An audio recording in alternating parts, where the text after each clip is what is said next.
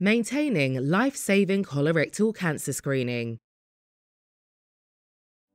Colorectal cancer is the second leading cause of cancer-related mortality in the US, with over 52,000 deaths annually.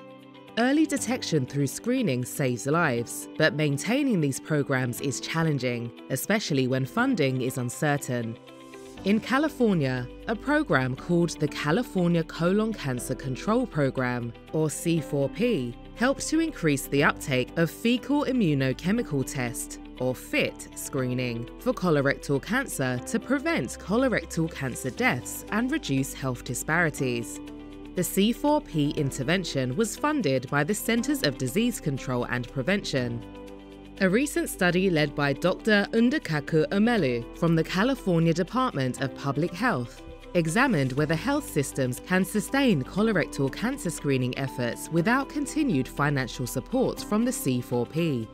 The study focused on 7 health systems and their 38 clinics in underserved neighborhoods in California. Dr. Omelu and his colleagues found that many of these clinics have successfully maintained the strategies promoted by the C4P.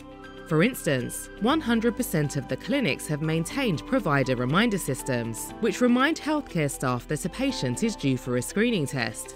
All clinics have also sustained their professional development initiatives. A large majority of clinics, 84%, continue to use patient reminder systems that were implemented to remind patients when they are due for CRC screening. These systems include letters, emails, texts, online app portals, and phone calls, alerting patients when they are due for screening.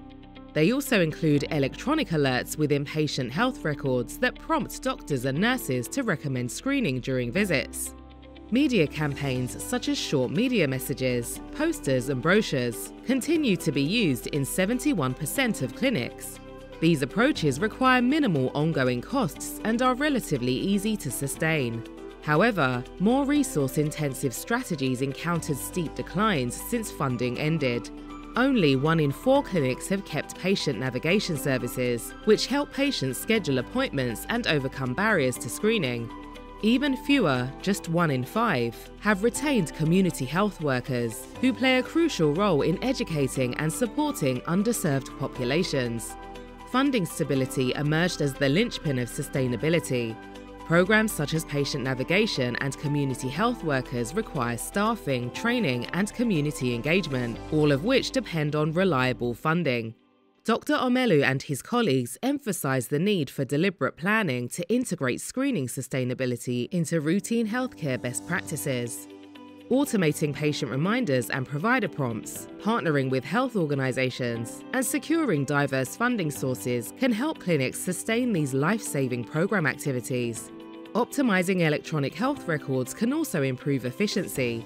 Ultimately, the team's work shows that fighting colorectal cancer is about more than just screening tests. It's about building systems that last. Their research offers a blueprint for sustaining colorectal cancer screening programs and many other life-saving public health initiatives.